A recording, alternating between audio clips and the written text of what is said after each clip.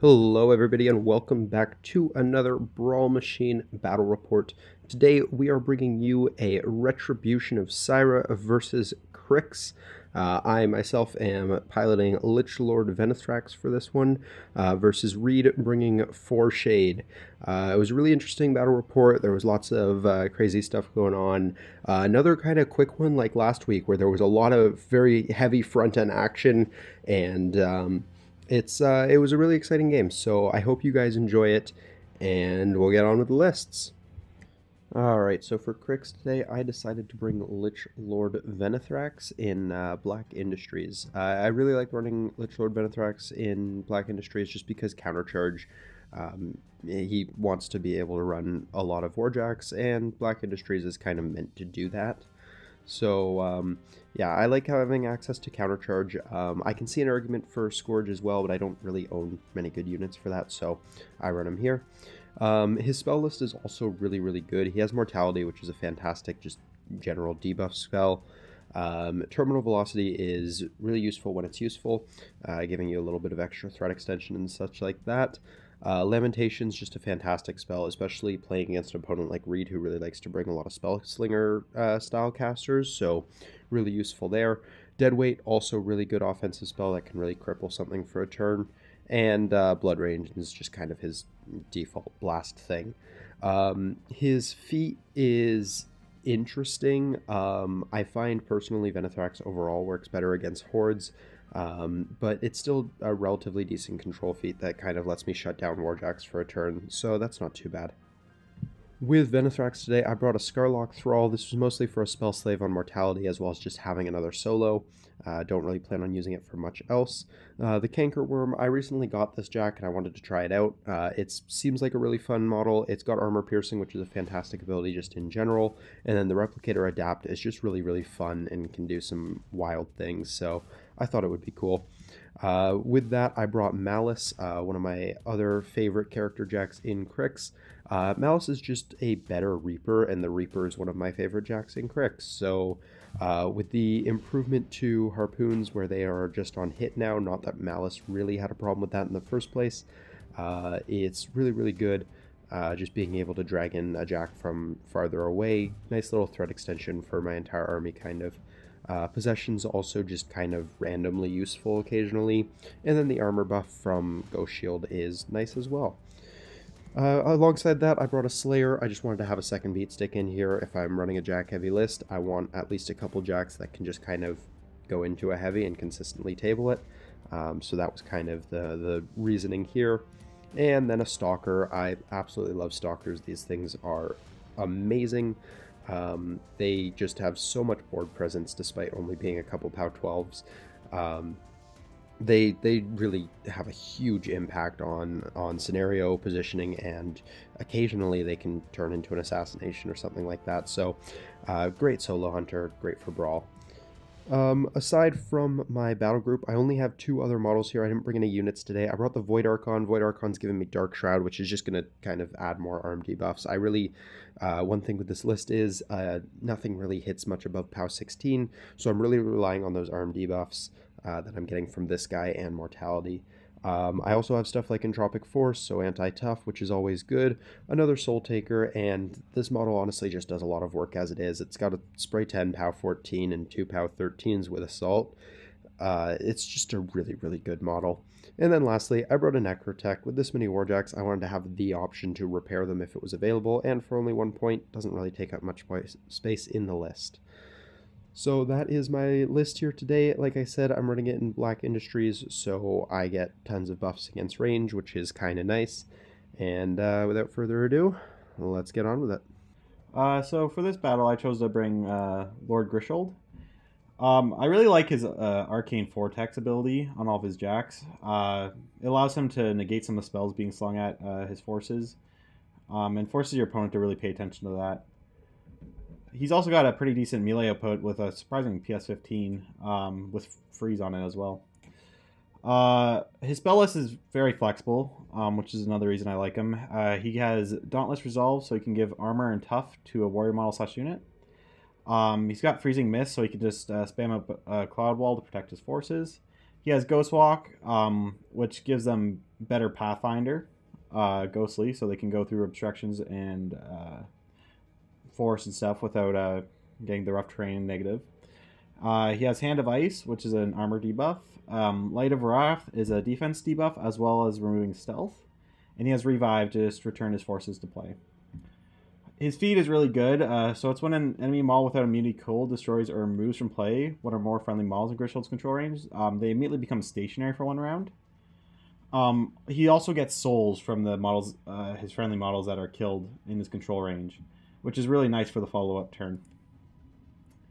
I brought Sylys with him because I want Ghyrrshyld to be slinging some spells, so he can allow me to upkeep a spell without spending focus, and he gives additional range to my magic attacks. I then brought a Daemon because I really like his pseudo Hellmouth gun. It's all Scott Reload 1. It's just good at killing enemy infantry, and on top of that, he can hit pretty decently in melee with the mechanics buff. Since he has Blessed, armor buffs from spells won't matter. I then brought a Chimera just for some arc nodes and to contest some zones. I brought a Harpy because I really like his Thunderbolt gun. It's range 12, rate of fire 2, POW 13. It's got Thunderbolt on it, and on top of that, it's magical to deal with in-court models. I then brought Aelyth Vyr. He's here to give all my Rysovass models Dying Breath. He can camp a flag, and he also hits pretty hard with his PS12 Weapon Master Sword. I then brought an Arcanist Mechanik to hand out focus and to add the +2 strength to my jacks on melee rolls. And then I bought a unit of Rysovass Defenders. So I really like these guys. They have tough, and they have defensive line, so if they're base to base, they get +2 defense and cannot become knocked down. And they will never suffer blast damage rolls as long as their friendly models are base to base with them. As well as that, they have Precision Strike, and they are also Weapon Masters, which can be very useful. Cryx Turn 1. Alright, so I win the roll to go first here, and I'm pretty much just throwing everything up. The Stalker is running its full 14. I want to be able to threaten the flag right away. Next, I think I move the Void Archon here, and I decide to just kind of hug him up against that wall there, just in case something goes flying at him. Not that I'm really worried about him actually being able to die to anything on turn 1, but just in case. Next, I realize I didn't do the Cankerworm's advanced deployment, so I do that, and then I just run him up as well. And the rest of this turn is pretty much just running things up. Venethrax is going to be the only model that doesn't run here, so I'll get to him in a second on the screen. But all he's going to do is cast Lamentation and then charge 9 inches up the board. And then lastly, the Slayer is just going to run as well. So everything's really just getting into positioning for the rest of the game. Retribution, turn 1. So right here, I'm deciding what I want to do with the Rysovass. I debated Ghostly on them for a while, but I ended up just deciding to run them up. Because they pretty much got where I wanted to without that buff, and I'd rather save the focus. So I just spread them out to hopefully not get all taken out by a Void Archon spray. And right here you can see me placing some in the trench and some just ready to contest the zone. Right here I'm deciding to do what to do with my jacks. So I'm looking where the Daemon wants to go, and I'm just going to move him behind a wall, mainly because I don't want him to be getting dragged by Malice. So I'm trying to respect that, and then I'm working out what Goreshade wants to do. So I'm just working out the wall templates. I put up Dauntless Resolve on the Rysovass Defenders to give them +3 armor. They already have tough anyways. And then right here I'm moving up my arc node just to contest zone and potentially get some useful spells slung out, but mainly as a trading piece. Then right here I'm figuring out how I can get my Harpy to threat stuff without being in threat range himself. So I'm just going to move him up there with the Rysovass. And right here I'm just going to end my turn by moving Aelyth Vyr behind the wall.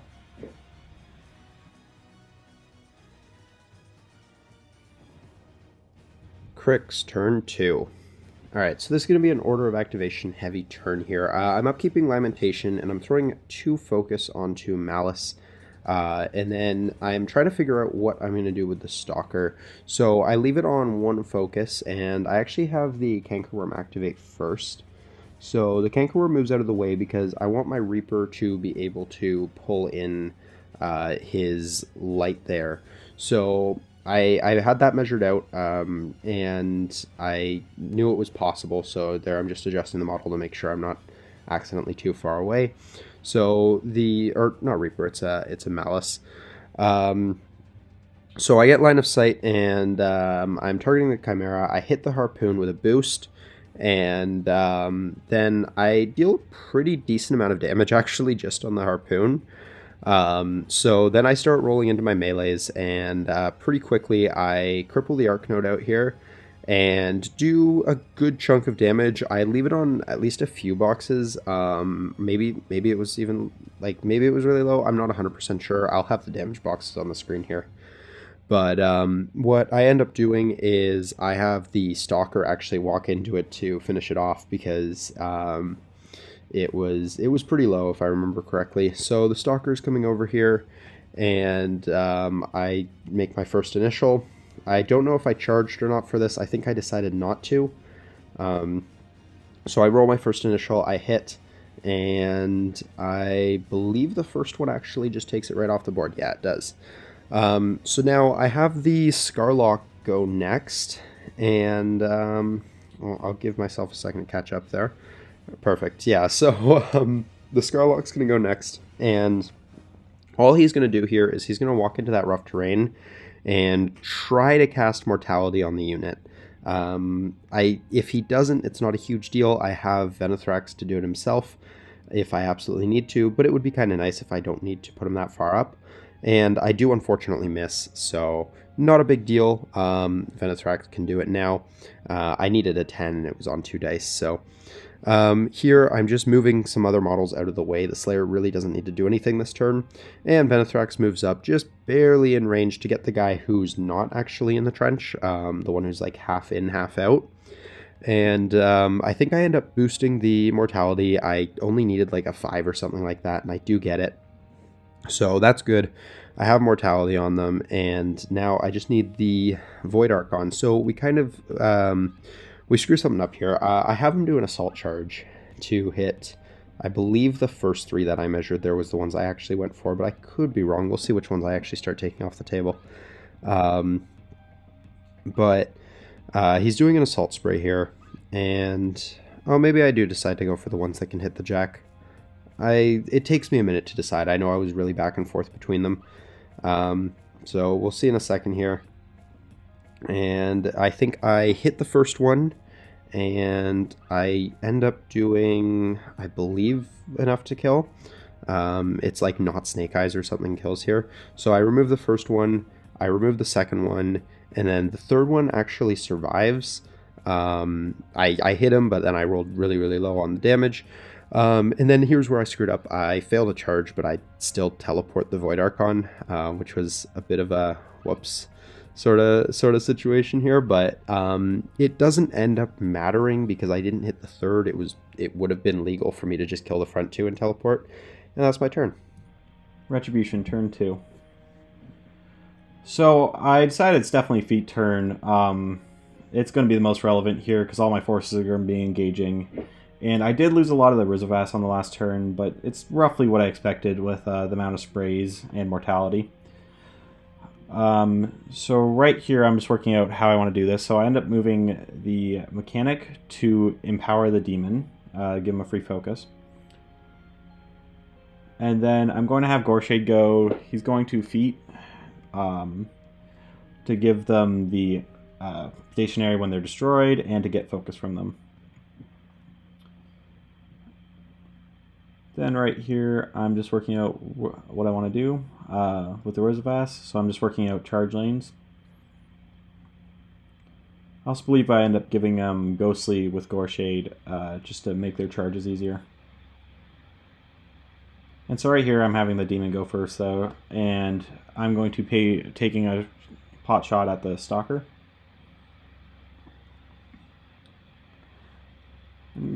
first one.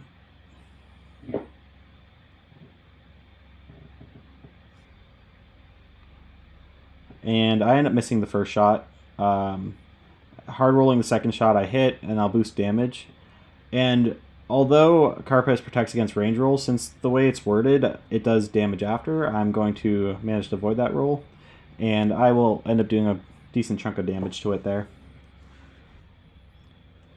I'm then going to move the Harpy up, and he's going to shoot the same Slayer. Hopefully to get in some damage, but the main thing I want to go for here is a crit knockdown with a Thunderbolt gun, just to mess up the focus management on Jason's next turn. So right here, I'm going to boost a hit just for the crit. I hit, but no crit, and I push him back a little. And I roll the damage. I believe I end up boosting just because I had the extra focus. And it ends up doing nothing because of Carapace. So he's out of range now, so I'm going to change targets to the Skarlock Thrall just to kill one of his solos. I rolled a hit, I hit, and I managed to kill. So I'm going to go with the unit, and then I'm going to work out where they want to charge and just how to keep them in command range. The goal here is to get them to tie everything up and also just take out a few key pieces. Because they also have Precision Strike, so I should be able to cripple some jacks pretty well.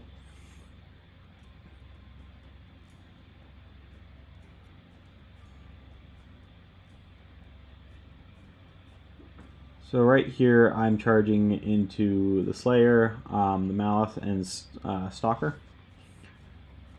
And the rest that can't charge are just going to hang back a little in the zone.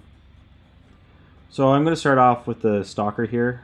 I hit the first one, and I end up blowing up damage. And because of Precision Strike, I get to choose where this goes. So I believe I choose movement just to make everything easy to hit.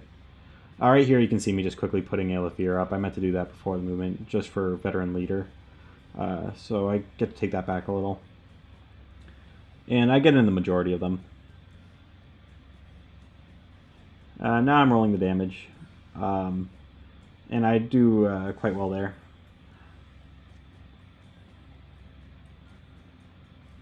And he's taken out in about 2 or 3 hits. So the other ones that were in range of Malice are going to put some hits into him. He hits, and I end up doing a decent chunk of damage. I do about like 7 to the 4, and then 4 to the 4. I'm just looking here where I want to allocate it, and I think I end up going for Cortex first. And then right here I'm going to be rolling against the other Slayer I got into in the Void Archon. I end up doing a chunk to the Void Archon, but not enough to take him out, and the Slayer will also eat a bit of chip. Cryx Turn 3.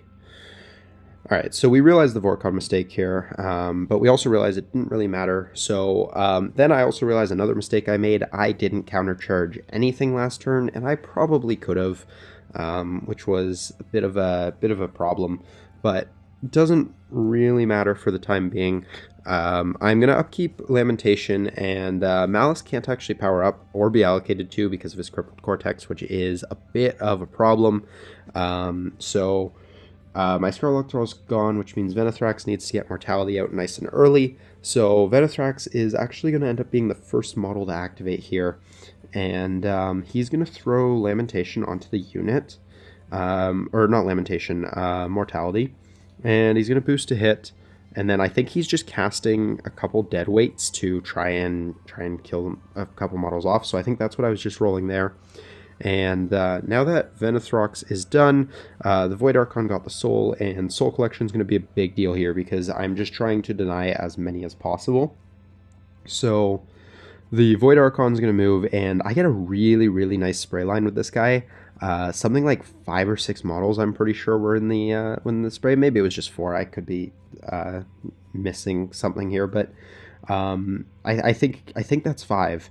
But of course, these guys do have their like death final strike thing. I forget what the rule's called. So they're still going to be dealing a bunch of damage to my stuff when he does this, which is why I was careful to make sure the Mechanik hadn't already went to repair Malice, just in case. So I start rolling these out here, and looks like I actually only sprayed 3 of them, but I need 4s to hit. So I boost the damage on the first one to get the soul. And then it gets to hit me back. He ends up dealing something like 3 damage to the Void Archon. So then I start rolling into the next one. I hit, I boost the damage again because they had arm buffs or something right now, so I'm pretty sure killing them was actually harder than hitting them. And again, this time Venethrax actually gets the soul on the second one. And then I end up missing the third one. And, oh, there was definitely a fourth, because I have here that I hit a fourth one, so I don't know what at this point. But the one that I hit on the second one, tried to hit the Cankerworm and missed. The third one obviously didn't get to anything because I didn't kill it.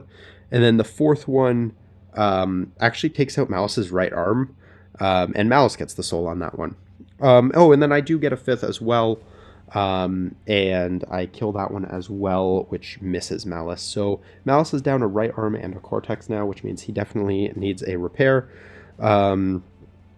And now I'm debating whether or not I want to teleport the Void Archon for an armor debuff or onto the flag. It's scenario's in a weird spot. I don't remember what the exact scoring was right now, but I'm pretty sure I wasn't up. So I'm deciding whether the Void Archon should just try to help me remove as many things as possible, or if I should just kind of secure that I can't lose on scenario next turn. And I actually don't remember what I go with here, but looks like I teleport him into the middle, which checks out. So I end up going for the arm debuff, and then I'm just gonna have the Mechanik go next here. He's gonna repair Malice because Malice really needs it now. My main goal here obviously is just to get the cortex and the right arm going and maybe let him take another hit later. But the big idea is just get him actually operational again. So now I'm figuring out what I want to do. I ended up repairing, I think, 4 damage there. The Cankerworm is what I decide is going to go next. So I believe I just have him hit one of the members of the unit. I hit with the armor-piercing weapon, and I'm pretty sure I just kill him. He tries to smack back, but he ends up missing, and I'm rolling that out here right now, I'm pretty sure. Yeah, so Reed's about to roll his counterattack. Maybe? Yeah, oh, I'm still rolling damage, I think. Yeah, no, he's rolling the counter, the free attack now, and I believe he just ends up missing here.